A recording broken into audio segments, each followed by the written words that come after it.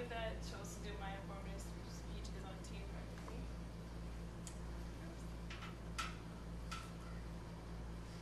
How does teen pregnancy start? Sometimes us teens were reckless and careless, and we don't think that a condom is needed when having sexual intercourse, and mistakes happen, such as having a kid at a young age.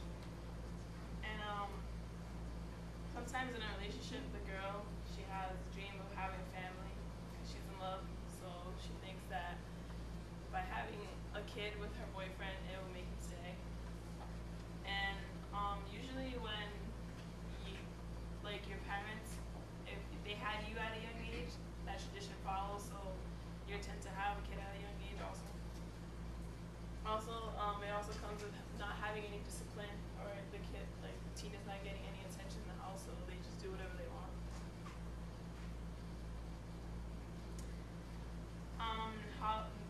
I feel like the media encourages, especially these two TV shows.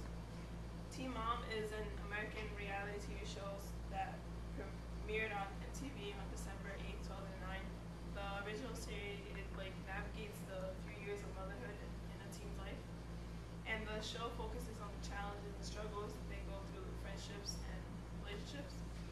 And I feel like they're sending out the wrong message just because they're showing all the struggles of a teenager that they would have if they were pregnant, but yet they keep having more episodes and new seasons, which they shouldn't. I think the show's ridiculous. And the other show is The Secret Life of an American Teenager. It's also an American TV drama show. It was aired on July 1st, 2008. The first season focuses on the relationship between the family and friends and an unexpected pregnancy. And again, it's also the wrong message, I feel, because in the show it does show that she does have a kid, but she's still going to school, which means if you have a kid, you will have some success, but that's not what they should be telling us. You have a kid, it's not going to be the same. And how to prevent pregnancy. The sexual education classes are offered in high schools, universities, health centers, anywhere basically, and not just for teens, but for adults. And I feel it's important that adults should also be educated in sex classes, just because sometimes they don't have the information to give their child about sex and how to stay safe. And also, having safe sex is important. Always using a condom, saying don't take no for an answer, ladies. And different ways that you can, for girls, that you can prevent pregnancy is birth control. There's a combination pill, you take it every day. It's 99% effective when you take it around the same time every day. And there's a vaginal ring, you place it, it's a plastic ring that you would place in your vagina for 3 weeks, and then you take it out for a regular period. You do that every 3 weeks. And then there's an IUD, it's a paragraph, it's like an implanted, a surgically implanted copper device. It usually goes on your arm. It's 99% effective and it lasts 10 years.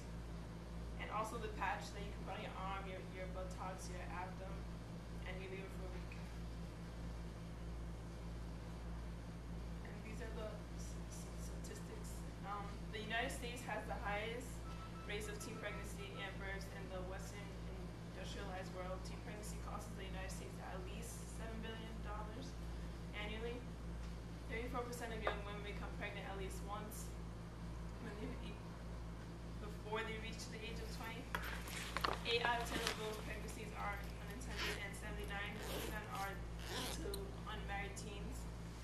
Teen mothers are less likely to complete high school, and only 1/3 actually receive their high school diploma. And only 1.5% of those teen moms have a college degree by the age of 30.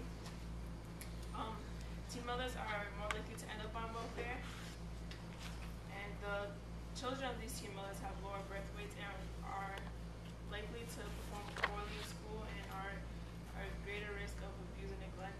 So not only and that from abuse and neglect, that comes from the teen being stressed, your kid taking care of another kid, so you don't have the experience.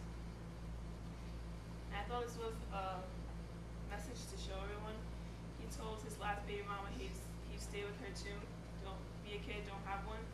Which means that just because you think that by having a kid your boyfriend's gonna stay with you, he's not. You guys are both young, you guys have your whole life ahead of you. So you should think about that before you shouldn't live in the moment, you should also think about the future.